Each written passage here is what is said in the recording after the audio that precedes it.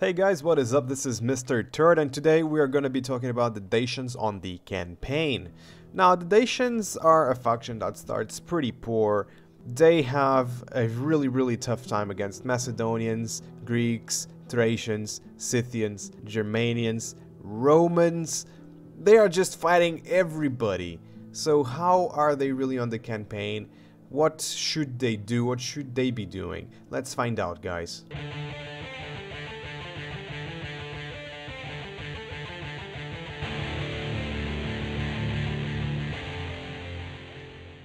Alright, here we are on the campaign map for Dacia. And let's see, how do they start? They have two starting settlements. Paralysm with 5,200 people in there. That's a huge settlement, okay? And then they have another settlement with 2,800 people right next to it. So they can mutually support one another, which is pretty good. It's much better than factions like Scythia, who have long distances in between them. And they start with 3,000 denarii. They start making negative. Oh wait, no. This is on very high. If you have very high taxes, they start making 600 denarii. But if you go over to normal tax rate, just look at that.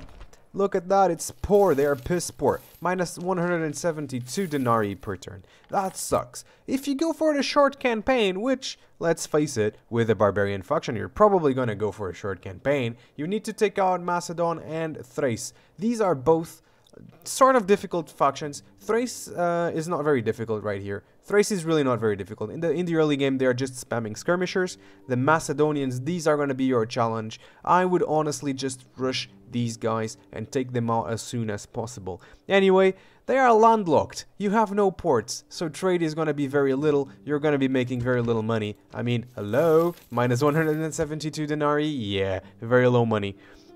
So they are surrounded by Germania, Scythia, Thrace, Macedon. You're gonna have to deal with the Greeks, you're gonna have to deal with the Romans very early on. So this is not a good position to be in, you know. Yes, their city is right here within the mountains, it's on a valley right there. However, you're not gonna have enough money to protect all of your passes on the mountains, so that's gonna be very difficult. You know, they start with access to archers though. Archers are very good, especially early game when everybody else is quite unarmored. But that is it. This is how they start, guys. This is how they start. So what should you do with them? You are landlocked, so you're gonna need a port. So I would rush right over here to Thessalonica. So you take Bilazora right here with this little army. You took two units from Paralysm here to support you, and that's what you're gonna be doing. Will you go for a Quincum? I would probably go for a Quincum, yes. However, you can just decide not to and stay here, because a Quincum is a very small settlement. It's not going to be making a lot of money. Anyway, here you rush the Thracians, you rush the Macedonians, get Bilazore, get Thessalonica, get Larissa, get Corinth. They will be throwing everything they have at you. But in the early game, they have maybe Lancer Cavalry. They have the two Macedonian cavalries they start with. Those are formidable units, so you're going to have to be careful about that. But you're gonna be able to deal with it with a little bit of smart and careful positioning on the battle map, and so you're gonna be passing that challenge for sure. And then you have to see the Thracians off as well after you deal with the Macedonians. And for me, that is what it is. You just you get an alliance with Thracians. You attack the Macedonians. You can do it the other way around. You can even go for the Germanians. You can even go for the Scythians. But I will go down here. These regions are rich. They have the statue of Zeus right here. So you definitely want to get down there and take out the Macedonians as soon as possible.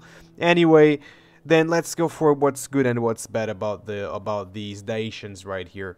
So what is good about them?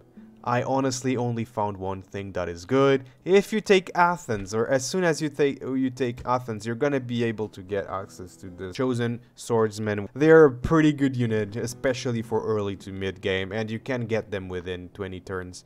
That's it.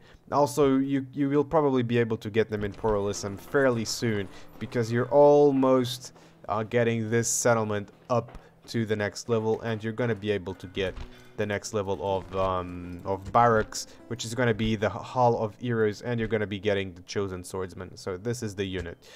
All right, they're pretty good. for that stage in the game. So within 20 turns you're gonna be pumping out those guys. It's gonna be nice. And then they just have one other good thing, I think. That's the replayability. You can just go for Campus Scythia, you can go for the Thracians, you can go for the Germanians, and as I said before, you can go all of these different directions. But in my opinion, the best one is to go against the Macedonians right away. Anyway, so what is bad? So first off, we're gonna have to talk about the temples, because it's something that has to do with the temples, and it is public order. They only get up to 25% public order bonus. So Hebelesis, we have here 15% public order bonus due to happiness. This is a pretty good bonus right here. Morale bonus due to troops trained on the city. A +1 morale bonus is already good. A +2 morale bonus is excellent. Okay, so definitely this one is a good one. Every single one of them will give you 15% public order bonus due to happiness, so you're probably going to be picking this one a lot. And then you have the Sacred Circle of Zalmoxis, and it's also 15% +1 weapons, +1 heavy weapons, +1 armor. This is also a decent one, but I think I would rather have the morale. And then you have the Sacred Circle of Bendis. That gives you pretty much +3 food production. But then you're gonna have to bend over backwards. Badunts, you know, bendis. Anyway, whatever. I'm gonna stop that. In order to actually resolve the problems that are gonna come from having these improved farms and food production. You know, while this gives you some money, yes, it will also give you more population, and it might get difficult trying to deal with all of those people in your cities, all of that squalor. So probably not.